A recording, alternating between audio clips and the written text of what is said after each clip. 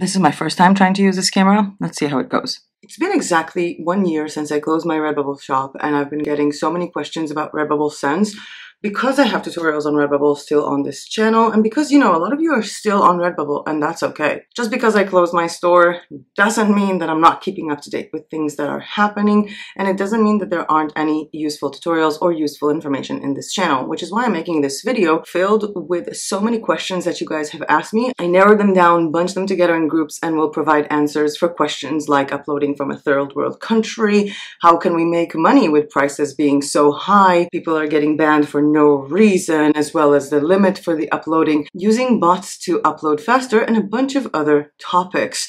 And with that said, let's just get started. Hi everyone, welcome back to my channel. My name is Mel and I teach creative people how to sell their art online, and today I'm doing a Redbubble frequently asked questions video with all of the questions that you guys have been sending me. Now, I tried bunching these questions into several groups, whether we're talking about people asking about the pricing on Redbubble, the uploading process, new rules that they have, what can get you banned, as well as people asking me questions about my own Redbubble journey and questions about marketing. So let's stop chit-chatting and just get to the questions. I sort of wrote all of them here, and again, these are questions that you guys sent me, but there were so many questions that were similar, so I just made them into one. Let's start with protocols, banning, and third world countries and uploading limits. I got banned from Redbubble because I live in Thailand. How can anyone from a non-English speaking country join Redbubble? So I just want to say this. First of all, so many people ask me these questions. They're from India, they're from Sri Lanka, they're from multiple places. And I do have to tell you, I'm from Israel. I opened my Redbubble store when I was in Israel. I was operating it while I was in Thailand, while I was in Romania, in Bulgaria, and Greece. In fact, to this day, I have never opened my Redbubble account while being in an English-speaking country. So I don't think Redbubble is banning people from third world countries. I do believe that a lot of people are getting banned for doing something they didn't know was a violation of the rules. I got suspended once for uploading with a robot. My bad. I opened a new shop and got suspended after 2 weeks without doing anything wrong. No copyright. What can I do? I'm going to divide my answer into two. The first one is you did nothing wrong, and the second one is what can you do? So the first one is you did do something wrong. And I'm not talking about using an uploading robot and getting suspended. I'm talking about the fact that after you got suspended, you opened another store, which is a violation of Redbubble terms and cause for termination. And the second is, what can you do? Nothing. You can acknowledge the fact, and we can all acknowledge the fact that we don't own our shops on Redbubble, not also on Etsy, on Society6, on Zazzle, on TeePublic, and they don't owe us anything. If you violate the rules, they can ban you, and that's it. What can you do? Open a shop on a different platform and do not copyright, do not tag spam, and do not use bots for uploading to prevent being flagged again. Next, I'm thinking of using an uploading software to Redbubble. I heard you saying in an old video it's a bad idea. Why? And if it's not good, why do so many YouTubers recommend them? Okay, so the reason why I always tell people to not do this is exactly what we heard now. People get banned from this. In fact, it's on Redbubble's terms of service that you're not allowed to use any tool for uploading other than, yourself and your computer. You're not allowed to use any bots for uploading. It's in the terms and cause for termination.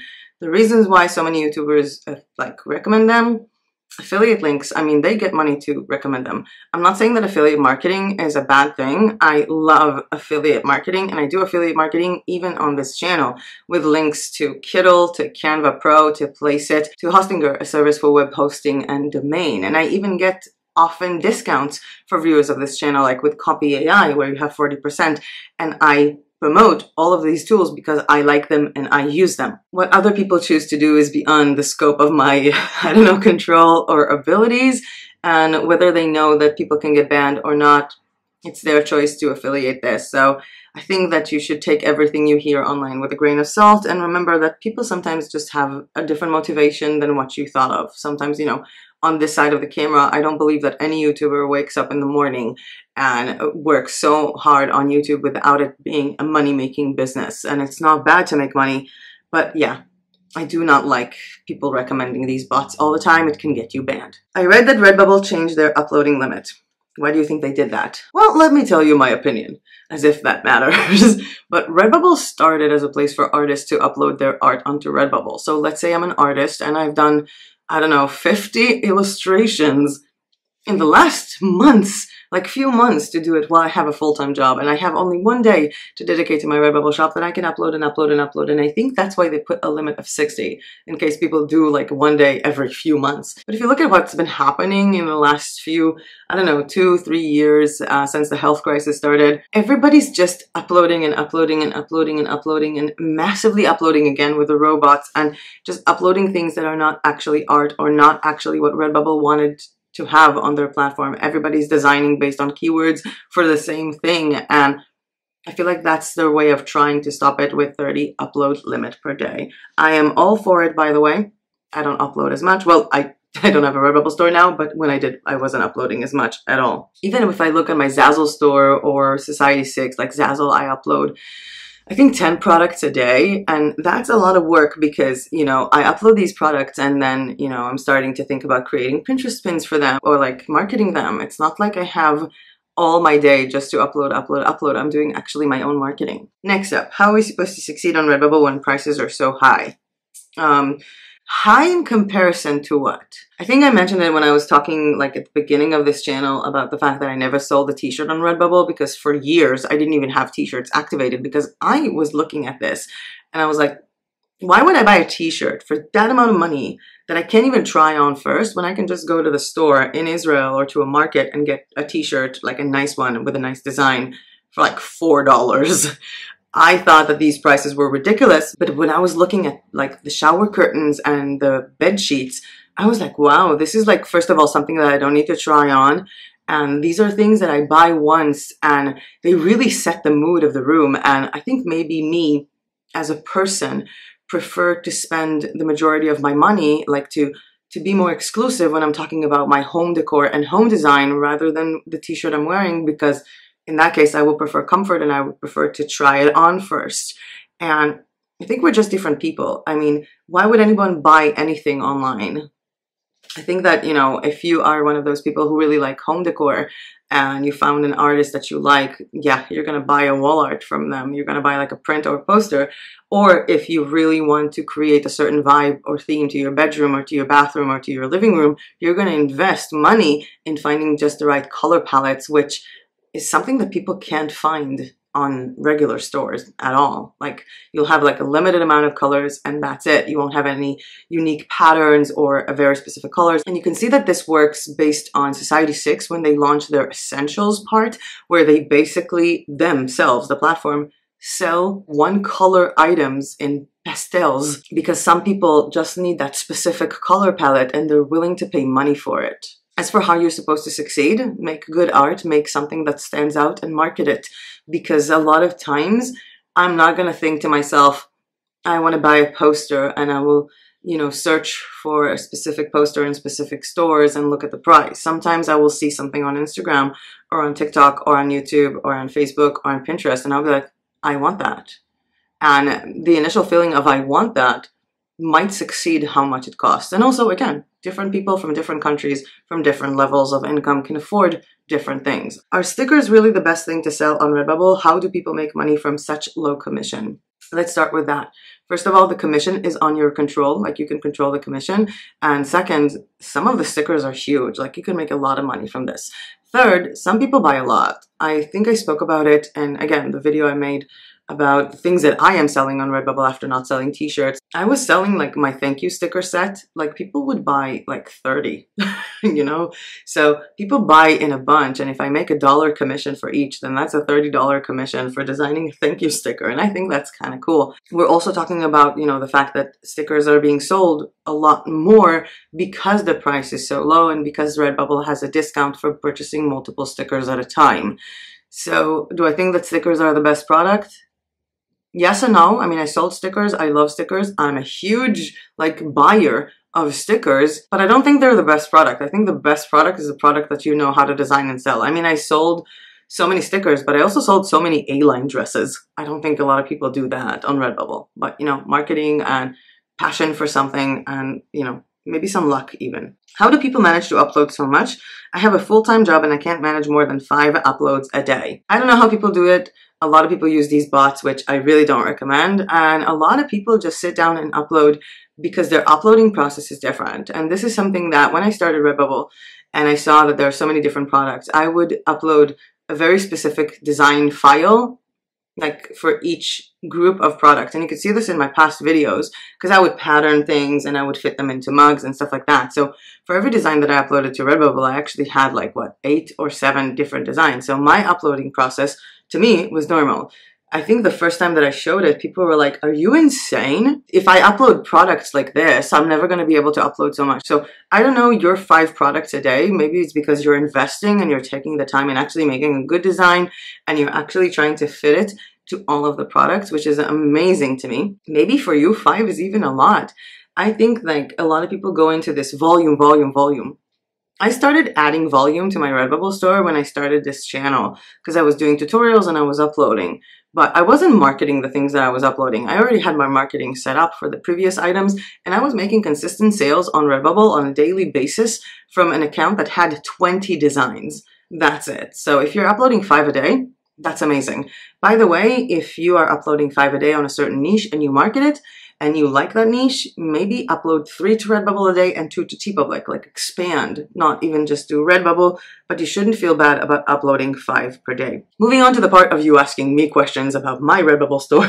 Will there be more Redbubble design tutorials on the channel? No, but also yes. No, because I'm not going to make a Redbubble design tutorial. I don't have a Redbubble sellers account. I'm not connected to Redbubble. I can't upload because I chose to leave Redbubble. By the way, if you want to know why I left Redbubble, I will leave a link to that video down below. It's for a lot of different reasons. The thing is that while I will not be making Redbubble design tutorials, I am making other design tutorials that fit people who sell on Redbubble. Like my t-shirt design tutorials, when I'm doing it for TeePublic, will fit Redbubble. A lot of the things that I'm designing for Zazzle would fit Redbubble. A lot of the things that I'm designing for Society6, a lot of these tools would fit Redbubble. A lot of my marketing tips, because this channel is gonna head more into marketing specifics, can be used for Redbubble. So even if you see a video, and I'm not just talking about my channel, I'm talking about all channels. If you want to get really creative about your Redbubble store with patterns, maybe look for a tutorial on YouTube on someone designing patterns for Spoonflower or for Society6. I mean, these websites are huge with selling patterns, and not all people are making Redbubble pattern tutorials. It's just about learning the practice of how to upload and the process of how to upload, but then the design is entirely your own. You can still get ideas from people who make t-shirt tutorials for Printful and upload them to Redbubble or any other platform, and marketing, which is the most important thing. And there will be more marketing tutorials. I'm so on it, so on it. I just need to find my golden spot in filming in this house with so much echo, and this camera, which I keep looking if it's turning off or not. Anyway, next up. Have you thought about getting back to Redbubble? Yes, just for the sake of you guys, like just for the sake of these tutorials, because again, a lot of things are happening on Redbubble and I don't get notifications on them from, you know, Redbubble because I'm not a seller.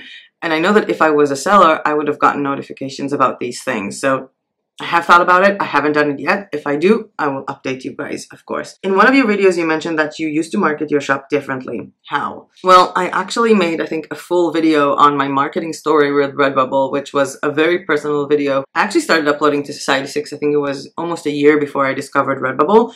And I discovered Redbubble when I was working on a baby blog and I was looking at things to affiliate, like to send traffic to or to recommend. And then I realized I can just design my own baby products.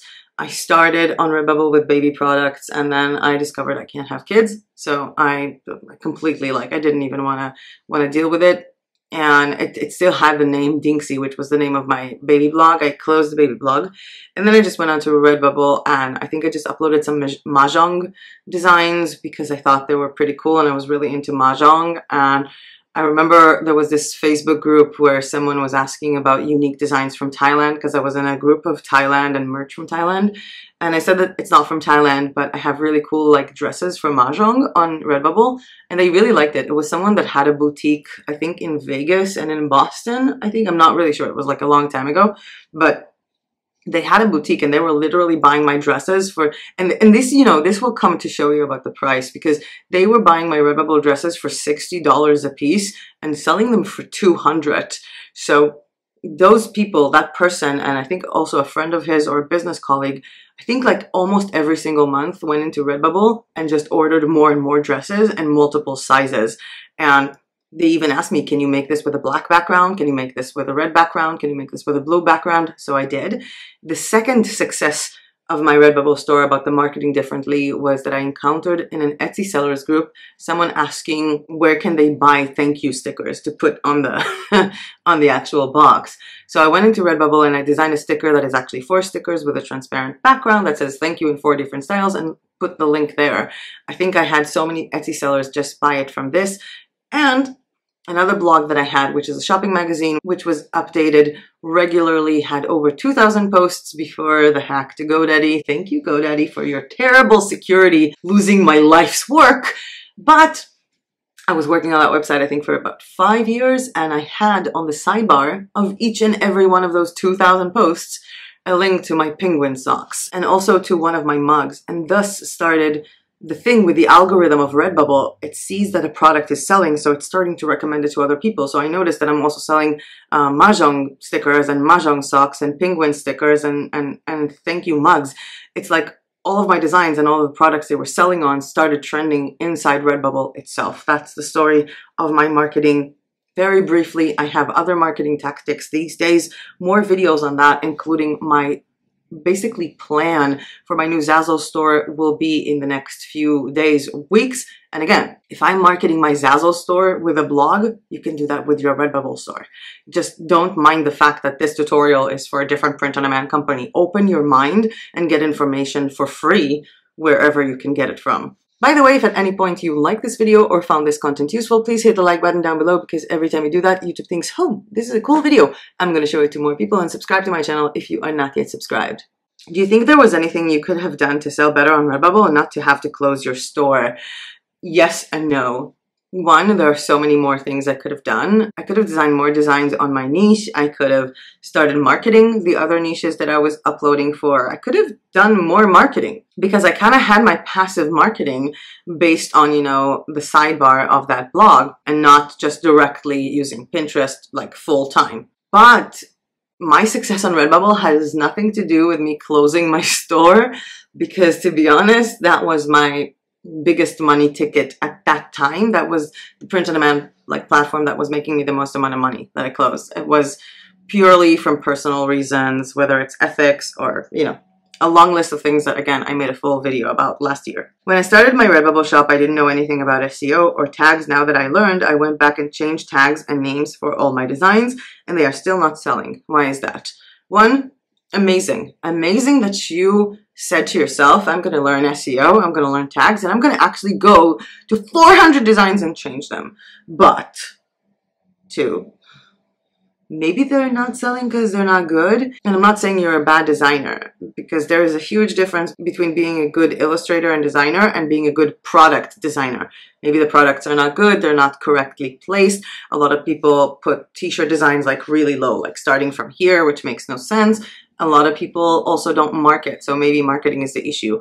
Just fighting off tags and SEO is not enough. Also, maybe Redbubble kind of gave up on those listings and you should make new ones. There are so many reasons why people might not be selling. I need an updated version of the video of why I'm not selling. But changing SEO is amazing. Like, thank yourself that you did that, but it's not enough to change. I don't understand how to market from a blog. Making a post about each product seems to take too long. Yeah, that seems to be exhausting. If I wanted to focus on a product, I would probably make like a blog that has like a gallery photos, like just gallery photos, and people click and go directly to Redbubble.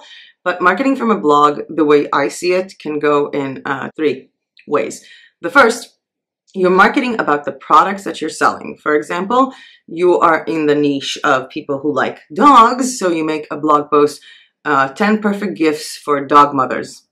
And then in them, you detail the types of gifts and give links to these products on your Redbubble store. That could be a t-shirt, that could be a mug, all of them, like a list of 10 of them. The second is talking about a niche and then giving a link. And this is something that I'm starting to do with my Zazzle store, with my blog for Zazzle. So for example, I will make a video about how to create a more unique look to your bathroom on a budget. And under it, there will be links and photos of very specific and specifically chosen items. This could also be, for example, how to add a personal touch to your kid's bathroom. And then I will literally say, like, you know, kids shower curtains with name on it, name bath mats, name wall art, la la la. And then at the bottom, there will be like, check out my kids' shower curtains with personalized name options, and a link to my Zazzle store for that collection or that category. The third option is by having a blog about general stuff. I could literally write blog posts about drinking more water or the benefits of doing yoga, and on the sidebar, shop now and a link to one of my favorite products and a photo. And I think that people still go for that because that's one of the ways that I was using the previous blog, because the articles were actually about different Etsy sellers, and on the sidebar was like my penguin socks. There will be a tutorial about this. I filmed my screen, I promise. I feel like only people from a third world country can make a full-time living from Redbubble because the prices there are so much lower. How am I supposed to make a full-time living from them if I live in the US? Let me tackle this. 1, you're not supposed to make a full-time living from Redbubble. And I'm not saying it because you can't. I'm saying it because that is a dumb idea. I mean, think about it. If you are hired, if you have a job and you get fired, you need to find a new job. If you find a new job, I'm not talking if it's going to be difficult or if it's going to be really easy, but the minute you find a new job, you're going to get paid, right? But if Redbubble is going to shut you down for various reasons, because you don't own your store, even if you do everything right, you can still get shut down. If Redbubble shuts you down, your business is gone. Your job is gone. And if this was like your main source of income, that's insane. It's going to take you months or even years to solidify yourself on other platforms. And this is not how it should be done. And I want to share with you guys one of the people that I haven't spoken about. I did a video about how to make print-on-demand your full-time living. I will leave a link to that down below. I analyzed 3 people that I know who actually do print-on-demand full-time. But putting them aside, because they're already on a video of their own, I remember there was this one girl who came to Bandsco. By the way, she's from a non-native English-speaking country. And she was an illustrator. So she had clients that she was doing works for. She had, I think, a shop on Imprint, a shop on Society6, and a shop on Redbubble. She was cultivating her income sources. She had multiple income sources, and I know so many people who do that.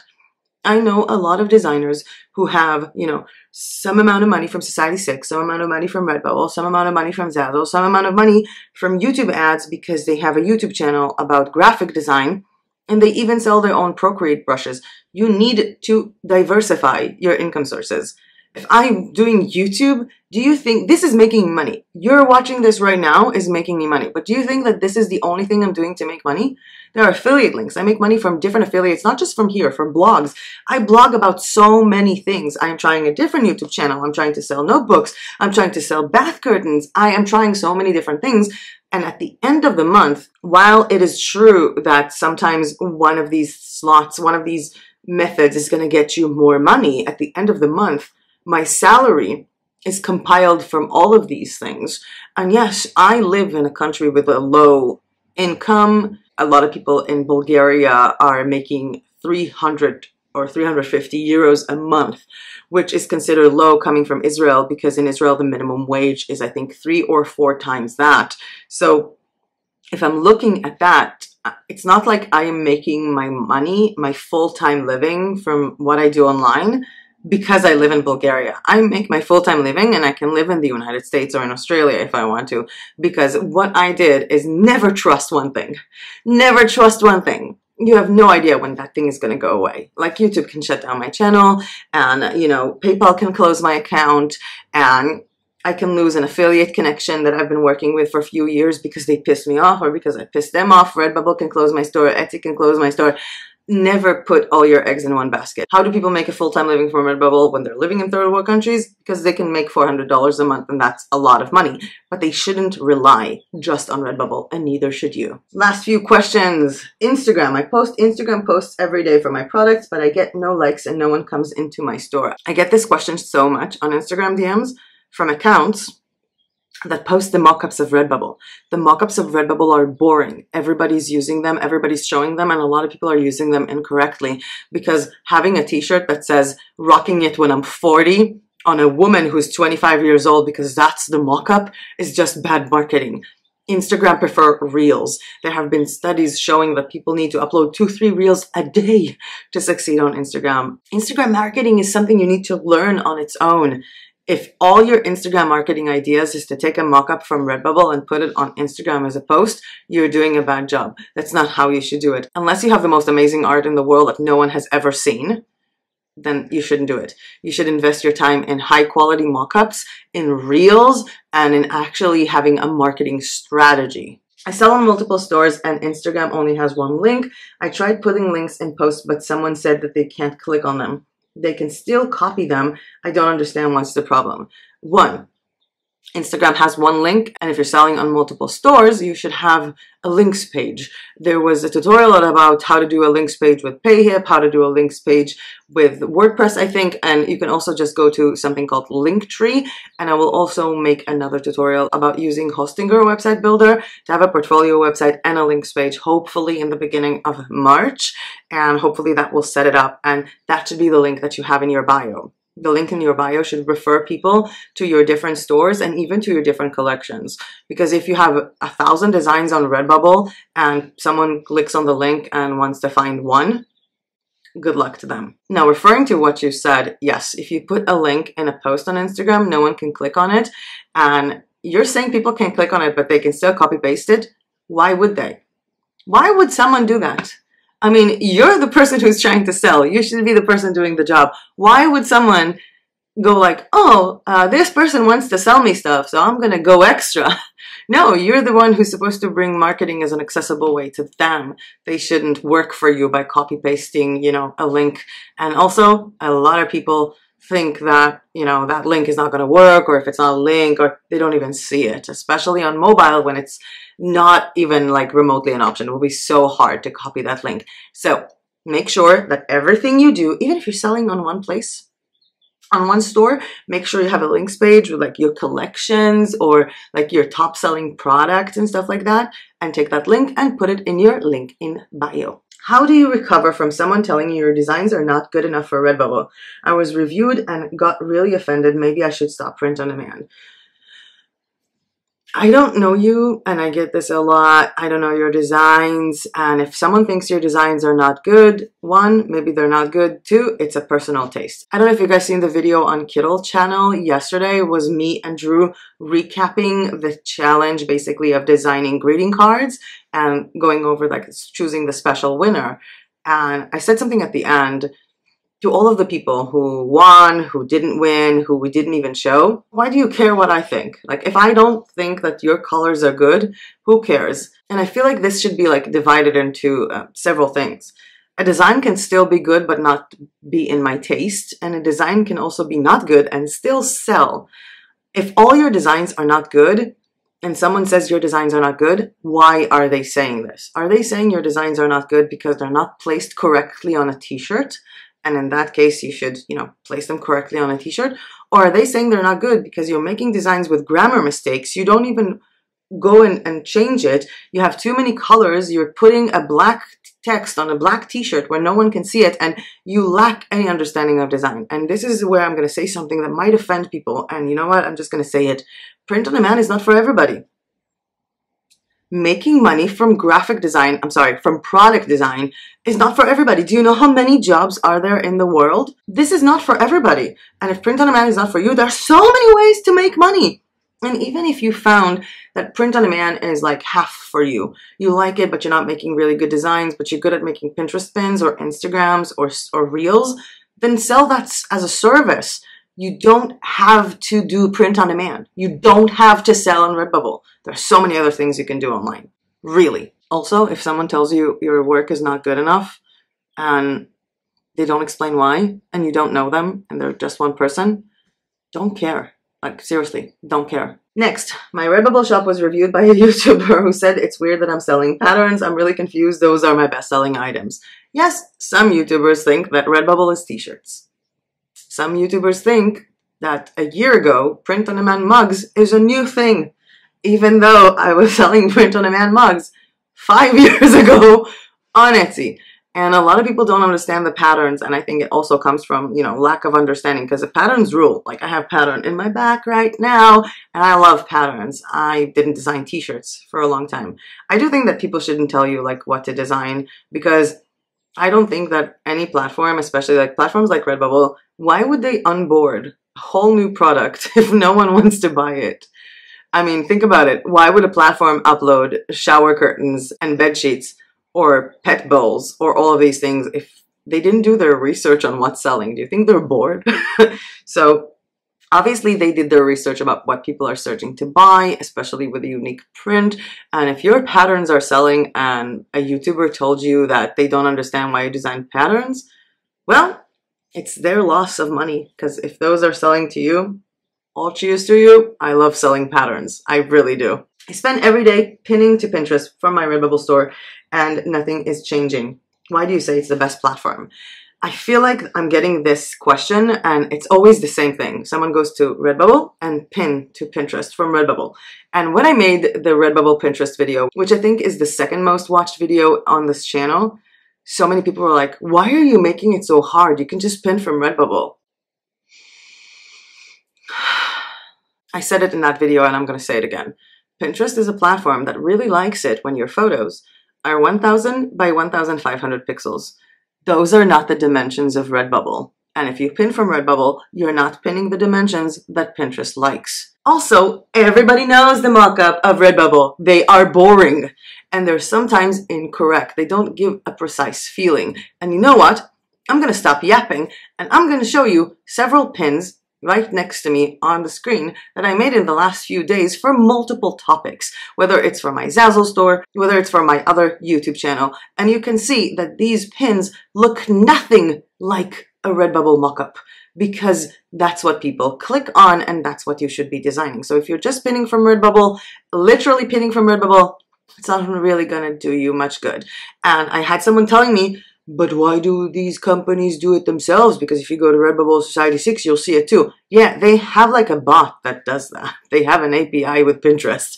They're doing it automatically. They are also a really large profile with a lot of followers, so they don't really care. They're not going to invest time in promoting your product on Pinterest. If you guys want to do Pinterest, again, Pinterest tutorial coming up. I feel like half the time is like videos that are coming up. I'm sorry. But moving on to the last question. I've been on Redbubble for over a year, uploading every day and getting no sales. I think maybe it's not a good platform for new sellers. I don't know what I'm doing wrong. I don't know either. For all of you who send me this, and I always say, I can't really tell you what you're doing wrong without seeing your stores. And then I get a reply back of, okay, thank you. Send me the link to your store if you want me to tell you what I think you're doing wrong. I can't like read your mind, what you're working on. So I don't know what you guys are doing wrong. Maybe you're making a bad design. Maybe you're placing the design on a product in a bad way. Maybe you're not investing enough time in designing or product research, or maybe you're just not doing marketing enough. I don't know. There will be a video again coming up about me reviewing your stores and your marketing and providing marketing advice. And I hope that these videos that I will be talking about, the blogging, the Pinterest, and reviewing your stores with marketing, will help all of you who sell on Redbubble, TeePublic, Society 6, Zazzle, your own Printful, Awkward Styles shops, or anywhere online, even physical stores, by the way. So I hope that you guys enjoyed this little recap or Q&A, whatever, about Redbubble, more tutorials on multiple things coming up. But with that being said, that was it for me for today. Thank you so much for watching. And as usual, I'll see you guys in my next video. Bye!